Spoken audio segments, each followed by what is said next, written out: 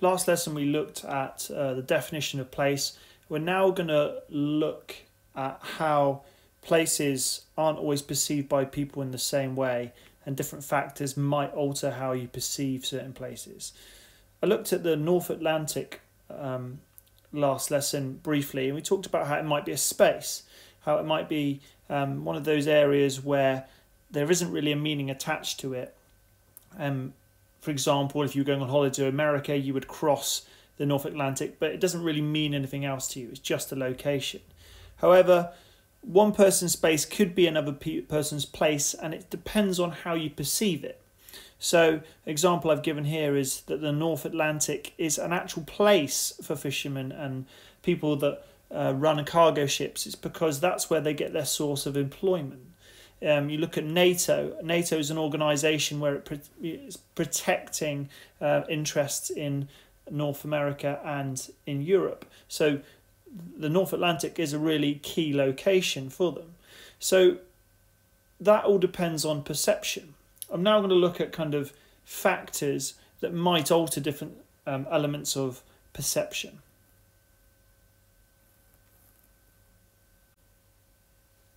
So one factor that might alter how you perceive a place could be your age. Here's an example of a play park. Depending on your age, you might see this as a place for fun. For example, if you're a child under 5, you'd see this as a place of excitement and somewhere that you would use for entertainment. If you would see it as, if you're a parent, so someone in their 30s and 40s perhaps, you might see this as a place that's useful. So it's a place for you to take your kids to have them exercise and have some fun.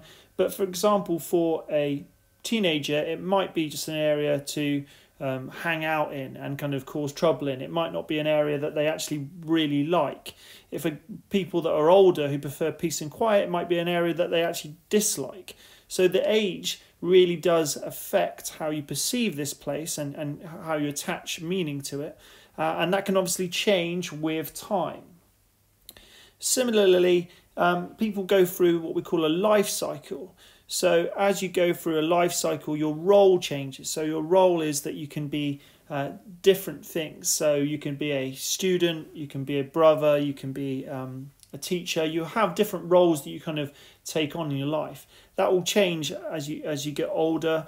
When you're younger, you might want to live in the top area in a lovely urban centre where there's lots of entertainment and gigs and parties to go to.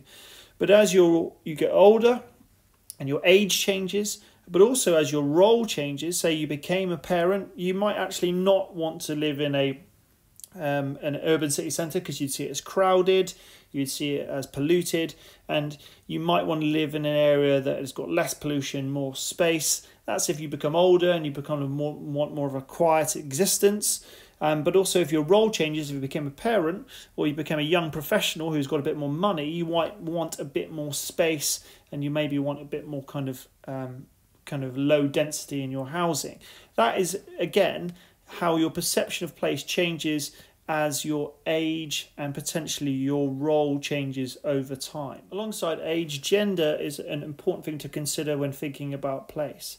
So I've got pictures here of a traditional 1950s housewife and a 1950s a male employee who's working in an office.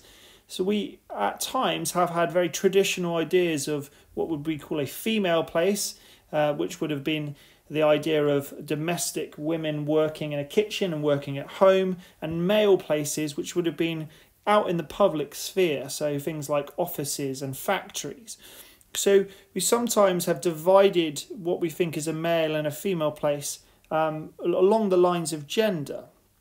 And this can actually affect how we perceive places now. So, for example, here's an example of a football stadium. You can see from this picture that there's basically only men in this picture. So it could be perceived to be a male-only place, or a male-dominant place at least. Therefore, if you are a woman, you might perceive this as a place that isn't really welcoming, isn't a safe place to be, and therefore it would be seen as a male-oriented place, and that is along the lines of perception of gender. Similarly, gender, along with other factors like age, can also play into what we call the geographies of fear. So here is a really dark alley.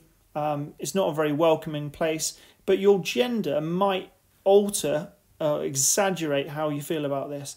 If you're a woman, perhaps you might see this as a place that is a really high risk place, because public spaces for women are largely can be associated with more abuse. They could be associated with more actual kind of sexual violence. So this could be an area where something like rape could occur, or you could be assaulted, where if you are coming from a male perception, you might not have the same kind of perception of this place. You might still see it as not a very nice, intimidating place, but you might not have that kind of what we call a geography of fear, where you fear, and maybe you might even avoid this kind of place because of the perception that you have of it as a dangerous place. Another factor that would alter how you perceive and use a place would be your sexuality. Here's an example of Brighton. We can see Pride Festival going on. This is a celebration of the LGBTQ plus community, and this is because this is where people of that community have actually clustered, and because it's become an area where they have for whatever reason drawn to, it becomes an area that it becomes generally over time welcoming to that community.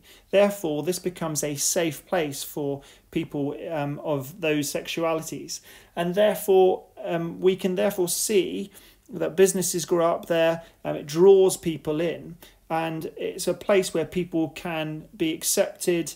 It's the opposite of that last slide where we looked at the geographies of fear. This is the geographies of acceptance. This is where people feel like they can be who they want to be, and so it's a place that draws in people, and for in terms of sexuality, it can be a place that people perceive well.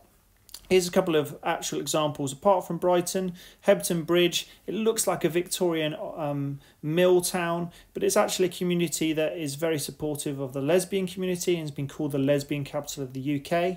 And Castro District in San Francisco, this is a place that actually the gay community became so influential that they got local gay politicians actually elected, and so it became a very, very important place, not just for a perceived safe place, but a place of political importance for that community. We also can consider in these places, once they become places that are perceived to be meaningful, important, but also safe, that people obviously start businesses up there. You get lots of LGBT tourists who go to actually feel safe and accepted in these places, and therefore we get the growth of money in these areas. And because it's the LGBT community, it's been coined the phrase of the growth of the pink pound.